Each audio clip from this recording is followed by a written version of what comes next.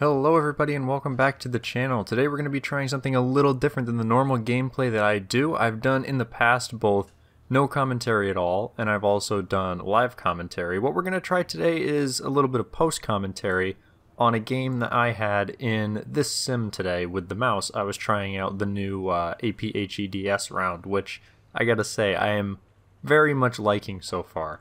So the advantage of this APHEDS round is that it gets increased penetration at both angles as well as having the higher muzzle velocity, which helps with sniping a lot. The main downfall of this round is the fact that it has less explosive filler. If you look at the Panzergranat 43, you're getting 550 grams of explosive mass, whereas this one only has 64 grams. But considering the fact that in this sim, you're facing majority Soviet tanks, that means that the crew is going to be pretty compact, so any penetrating hit is going to kill them. And honestly, anything that you face, if you pen it with an 88mm, it's probably going to die even in RB. So I have a feeling that this round is going to be really good to use even as a primary. In the replay, you'll see that I was carrying a couple of the other rounds, but that's just because I didn't know how this was going to perform and I didn't want to roll out with a full thing of ammo and then fire 2 shots, bounce both of them, and be like, huh, well, I'm screwed. But let's jump into the replay, and I'll be commentating over top of it, and we'll kind of be talking about what I'm doing in the battle and a little bit about the mouse itself, because this is one of, if not my favorite tanks of all time. Alright, and here we are on Finland. I went ahead and skipped the little bit of me driving in, and by little bit I mean like 5 minutes, as you can see on the top, because the mouse is not very fast, but that does not mean that you can't do very well in this tank. So this is a sim battle, which means I went ahead and turned off the markers and everything in this, so you're getting the full impression of what I was seeing, give or take a little bit. The replay system in this game is far from perfect, so ignore some of the little glitches and stuff that you'll notice, and there's also a couple sound issues. I'll try to lower the audio just so that you don't have to listen to the really obnoxious sound. I think it's when I get over by the PT-76. It started making like a weird plane sound, which I don't even remember there being a plane up when I was playing, so I don't know what's up with that. I'm sure it's just something to do with War Thunder's hundreds of sound issues, but I digress.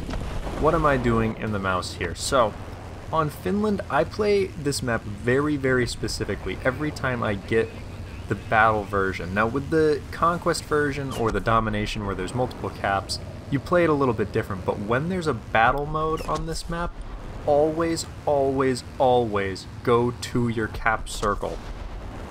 These games are always won and lost depending on who defends their cap point better. And this match is no exception, because you'll see that I drive over onto the A point. There's also a Conqueror with me. I believe he does get knocked out later on. But by holding this cap circle, I am going to guarantee the fact that our team wins, because what ends up happening if you don't do this is the enemy team will rush and get onto the A point like that PT-76, and this map and just ends. The game just ends so fast because somebody will get on, nobody goes and resets the cap because they're too busy focusing on capping, and this map is always determined by capping when it's on a battle mode. So we're able to knock out this T-54 who was thinking he was going to be sneaky and come up, and then I noticed this little T-34-100 who thinks he's going to go ahead and try to slap me frontally. Nice try. You need to actually aim for the turret peaks there, bud. But already we're cleaning up one tank with the APHEDS. Easy shot right to the side. Granted, the 128 would do the same. But right here, we're able to snap a shot into his engine, which I was actually really impressed by the post pen with that shell. I thought for sure that wouldn't kill him. But I'm not sure if the extra velocity on this round helps a little bit with that post pen. War Thunder's really weird with that. Like, higher velocity shells tend to do more damage post pen for some reason. I guess it makes a little bit of sense, but I don't know. That's just me kind of being a little bit of a conspiracy theorist there. That's what it feels like. I know it when it comes to hull break, it takes into effect, but regardless, we knocked out those two guys, and now I'm just sitting here because I'm a mouse. What am I going to do on this map? I'm going to run around and try to chase people down? No. I max out at 20 kilometers an hour on a good day going downhill with the wind behind me. So I'm going to just try to... This guy was burning, so I try to push him out of the way so I can see better, but I'm trying to just kind of sit here and be a bunker. That's what the mouse is really good at, is taking up a position and just defending it. And you would do the same with this if our point was the B point, for example. Let's say I'm coming from that other spawn. Get up into that area around E4, I believe it is, and you sit right on that corner angled and just keep people from getting onto the B point. And here we go, we catch T-54. I could hear him coming. He's trying to sneak up. I don't think he even sees me, which I guess our winter camo made us invisible to him or something. But catch him through the side. That was a really strong pen there through that side plate being really angled. I think that comes down to the better pen on angles that the APHEDS gets, which I'll take it. Easy shot through that guy.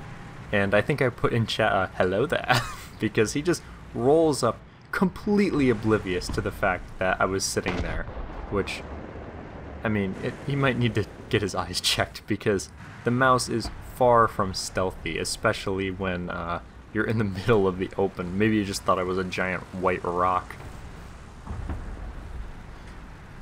But now I was sitting here, and you might be able to hear it in the replay. I could hear an engine sound, so I knew there was another guy coming. That's why I'm watching this corner, and I was expecting him to just be kind of trying to sneak up and poke around that corner and shoot me, knowing his friend died, but then I saw him sneak up here. I didn't even know you could go up through this opening, so well played to him.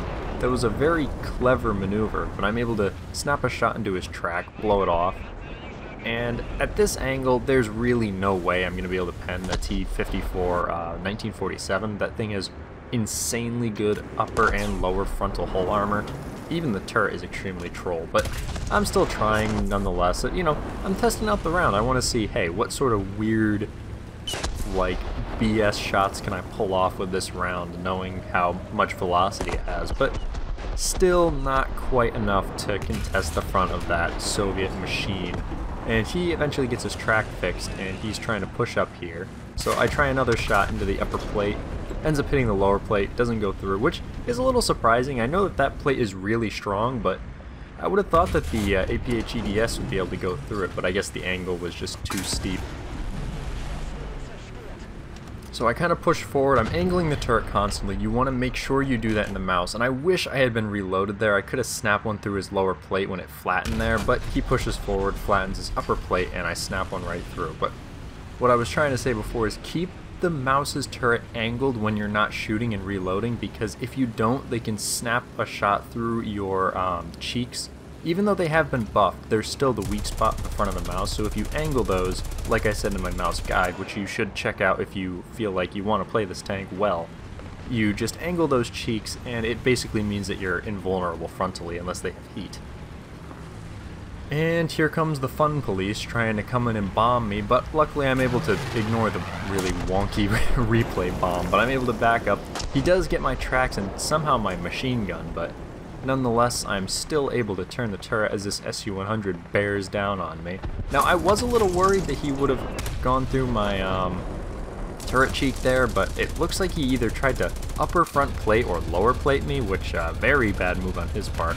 And I'm trying to just machine gun out his crew. I ended up getting his engine. I don't know how I didn't hull break him there, but I'm able to hull break him with the 75, which that's a very good thing that you can do with the mouse. Another thing, when you're facing off against IFVs, use the smaller gun. If you can get the drop down on it, you will be able to hull break things easily. Once you get that 100mm round, you can hull break things like Bradleys, BMPs, Warriors, basically anything that can be hull broken because it's a 75mm. So try not to waste your 128. I mean, if you have nothing else to shoot at, use both, but if you have multiple targets, use the 75.